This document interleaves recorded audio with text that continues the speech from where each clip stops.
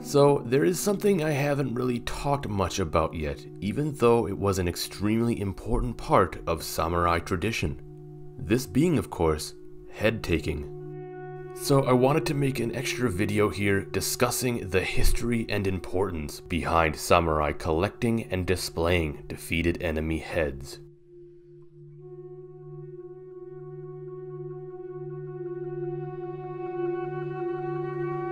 The tradition of head-taking in Asia has ancient origins, as the concept of decapitating and showcasing your fallen enemy's head is a custom which can be seen in China as far back as the 200s BC.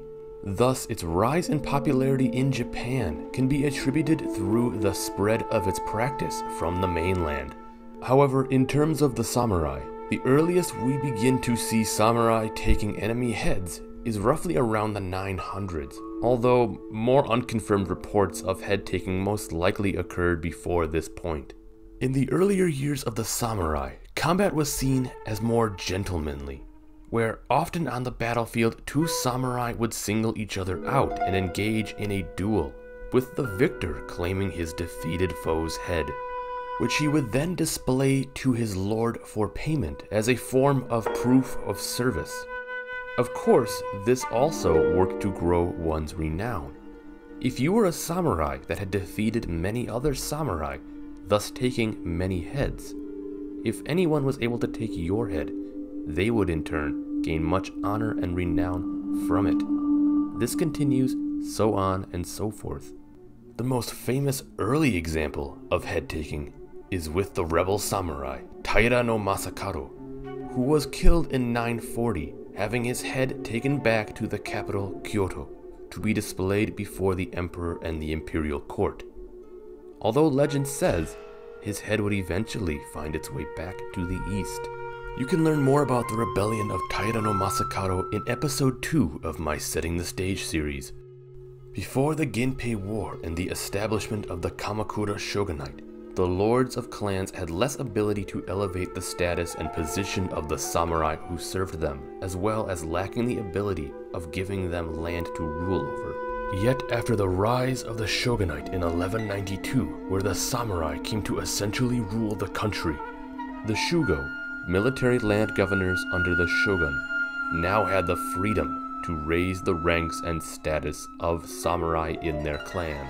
There were still the old gifts of wealth and items, perhaps a fine sword, spear, or bow. But now, in addition, samurai could be given new ranks, titles, status, and land. Of course, one's own status could be grown simply by their own merit and hard work. However, a more rapid approach to gaining rank was through slaying and decapitating enemy samurai, and displaying the defeated head in front of their lord. In fact, this act became ceremonial. It was to be known as a head viewing ceremony. This tradition would grow and spread across the country until finally, by the Sengoku Jidai, Japan's Warring States period, it was a common staple of samurai culture, where after a battle, a feudal daimyo would perform this ceremony, allowing his soldiers to come forth with the heads of their defeated enemies. What is extremely important to note is that during the Sengoku Jidai, samurai status was still acquirable to commoners and peasants. Thus, if a simple ashigaru foot soldier somehow managed to slay an important samurai and present his head to his lord, this ashigaru could have his position elevated to that of a samurai, transcending the feudal class system in Japan. Now, these head viewing ceremonies were carried out under interesting customs and guidelines. Heads had to be presented in an elegant fashion. Before battle, samurai would often make sure their head appeared suitable should they be killed during battle and their head taken. This often meant applying fragrances to their head so that it would smell good after decapitation, and even applying makeup to hide blemishes or scars. Whatever the case, a samurai wanted his own head to look good if it was to be presented.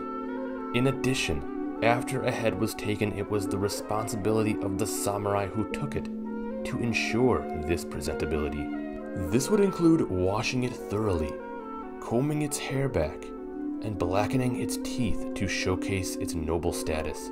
The head would then be wrapped in white cloth, after which it would be placed on a wooden display with the name of whose head it was, along with the name of who took it. There were some further formalities as well. For example, if the head belonged to an archer, it would be displayed with his bow. Although it should be mentioned that while on a campaign, there wasn't always time for a formal head viewing ceremony. In this case, things would be carried out a bit more rushed, leading to not all of the traditions and customs being followed through. However, this system was often exploited, along with the fact that it also ran into other issues.